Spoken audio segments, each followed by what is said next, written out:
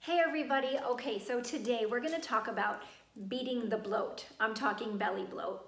And we're going to talk natural ways to beat belly bloat. I hope you can read this. I'm trying to keep myself on track, so I'm writing a lot. But I'm going to reserve another video this week to ways, if this is not working for you or someone in your family, there are supplements that you can take that are safe, that can help you, if something is going on inside of you, help you digest your food better and hopefully will help you with your bloating. But that's kind of what I do now with my nutritional therapy. And I'll mention that at the end of, if you've got issues that are just not going away, you may wanna consult with me and maybe we need to work together one-on-one because you might need more customization with your meal plans, okay? But in general, naturally, okay, remember my video on parasympathetic, getting into parasympathetic state, which is your, whoops, I didn't put it up there, but your parasympathetic state is your rest and relaxation state. You must, and I said this in that video, you must be in parasympathetic to properly digest your food. If you're a little wound up, you may digest some of it, but you probably won't digest all of it. And it's possible that you will feel bloating just from that. So please, you've got to say grace or say what you're grateful for. Sit down, turn off the TV, put your phone away, unplug, calm yourself down, whatever works for you before you eat your meal. I know that's probably not going to happen for every meal, but I'm just asking you to be conscious and mindful of that. It is that important for digesting your food. You guys, our food is our fuel. If we are not digesting it, we are not gonna reach optimal health because we're not nourishing our body, we're not nourishing our cells. And you guys, what's so amazing about our bodies is we need to nourish our cells because you can pretty much regenerate. Your cells are constantly dying off and then there's new ones regenerated. So that's what's so amazing. If you've been eating terrible for years, but you really get on a good clean eating plan, whatever it is, but it's good, you're getting rid of sugar, you're getting rid of gluten. When your cells are regenerating, they are regenerating with that fuel, which is the medicine. It's food. Food is medicine. It regenerates in your body and things start to heal. It's amazing. So you want to digest your food properly, okay? Parasympathetic state is the only state that you can be assured that you're gonna digest your food when you're in a healthy state. Because if you've got other things messed up, obviously parasympathetic isn't always going to work. So, but it's still part of the puzzle. So let's hope that's all it is, but I'm guessing it probably isn't all of it because of the foods we've been eating for so long, okay? But, all right, we're gonna start with calming down. I can't tell you how important it is. And chewing your food. You've got to chew, chew, chew. That should have lots of exclamation points behind it. You want to break your food down. Your digestion starts actually in your mouth. It starts on your tongue. Your tongue has an enzyme called amylase, which starts to break down your carbohydrates right away. And so it starts in your tongue and then you swallow your food and then it goes into your stomach, and that's another important spot for digestion is your stomach, okay? But everything gets absorbed in your small intestines. So that's important to know because as I talk through this, it starts in your mouth. It actually starts in your brain because it hits your tongue and your brain goes, ooh, there's food, and it lets go of the enzyme amylase to start breaking down your carbohydrates, swallow the food into your stomach, and that's where your stomach acid is supposed to break down your food even further. And then in your small intestines, we have more enzymes to break down your fats and proteins further, but also that's where you start to absorb things. But there's lots of problems in every step there. So when you don't chew your food, you're leaving big particles. Your body has trouble with those big particles. It doesn't properly digest them. And especially if you're not chewing your food, and then let's say it hits your stomach and you do not produce enough stomach acid to break that food down further. Then it goes into your small intestine as these big particles that were not broken down, and you're gonna bloat. And there's probably more problems going on. That's for another video because I could totally overwhelm you. Those are the things we dive into one-on-one.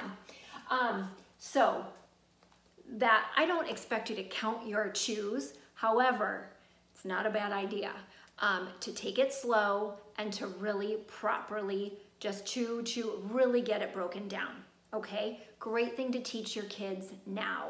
These first 2 steps, the younger you can start this practice, the better your kids are gonna fare as they get older, okay? So those are 2 really natural practices that I would so get in the habit of, okay? Very important pieces of the puzzle. All right, you've probably heard this from me before or somewhere else, but probiotic rich foods. Especially if you're not into supplements, I do think we all should be on a probiotic. However, eating probiotic rich foods is the natural way.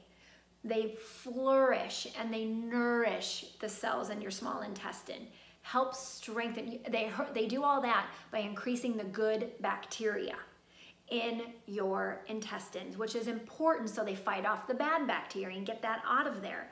But you need a jungle down there. You do. You really need a lot of different strains. So like I'm a big sauerkraut person. This is my favorite sauerkraut right now because it has, this is red because it's red beet and cabbage sauerkraut and it's wild brine. I've seen this in a lot of stores, fermented foods. It's my favorite right now because beets help you break down your fats and help increase your bile, which helps break down your fat. And I think I'm having some trouble there because of stress. And of course, I told you I'd tell you my story and I haven't yet. But so I'm doing that, but regular sauerkraut. If you're doing dairy, guys, dairy is one of the most inflammatory foods. So if you bloat a lot, I get a little nervous. But if you're doing dairy like kefirs and yogurts, you gotta look for non-sugared yogurts though, and non-sugar kefirs. But there are also lots of good bacteria in those, okay? I think sauerkraut is the easiest thing to do, one of the healthiest things that you can do as well, and it can go on anything. And if you hate it, that's an issue that we need to talk about, but I hope you will try. There's tons of different flavors. Kimchi is another one, but they really help populate the good bacteria in your gut. And then number 4 is always hydrate. You guys, every cell in our body needs water. It does. You got to take this seriously. I can't express it enough. You've got to drink, drink, drink, and water, water, water. Don't be trying all these foofy things. You got to figure that out. It's so important to help proper digestion. If you're dehydrated, you are not. Every enzyme, everything needs water to work properly. So if you don't have it, everything's kind of down the drain, okay? Hydrate.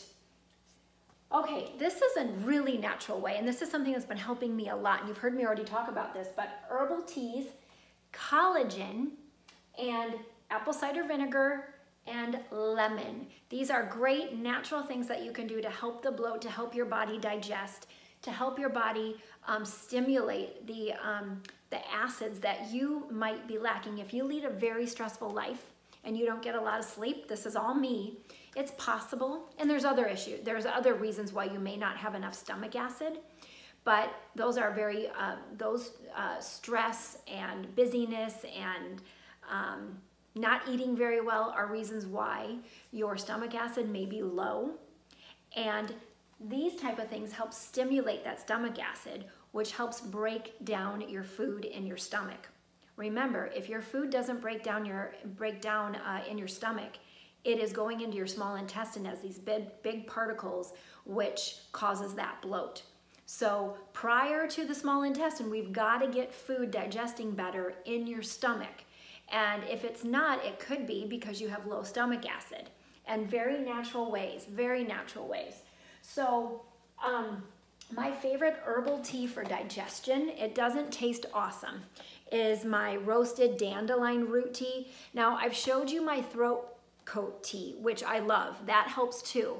But when I'm really, after a meal, if I'm really struggling for some reason, because again, I'm having some issues, This is amazing for me. This dandelion root is the herb, okay? That's the name. And this is that traditional medicinals. That dandelion root helps just settle everything down and really gives me relief. So highly recommend having this in your medicine cabinet. Did you know that Trader Joe's is, I think it's one of the better prices if you don't make your own bone broth. This is collagen is what we're talking about here. Collagen, again, great for helping that stomach lining and your intestinal lining. This is their Trader Joe's organic. They have beef and chicken bone broth. I think it's like $2.99 for this. I think, gosh, I should have looked, but I get a lot of my bone broth there. I try to make my own, but you guys, every recipe that I have on your meal plan that is calls for chicken stock or something, I actually use bone broth now. And I'm using it because I think I've got some gut issues, and it just helps repair. It's one of those collagen can help repair, and I'll do anything I can right now. And then my collagen powder, I usually use Perfect Keto, but I actually tried Bulletproof just recently, Bulletproof. This is what I use in my smoothies. I cannot do dairy right now, so I can't even do whey. It makes me bloat right away. Never did before, but it does now because I've figured it out with an elimination diet. I can do collagen, and I know it's flourishing and helping nourish my stomach lining and my intestines. So those are some natural things. Lemon and apple cider vinegar. So before a meal, you would kind of like take shots of those because they help stimulate your stomach acid. That is a really important thing. Now, some people take it after their meal. I don't think it helps as much after, but it can, especially if you're bloating, it can help.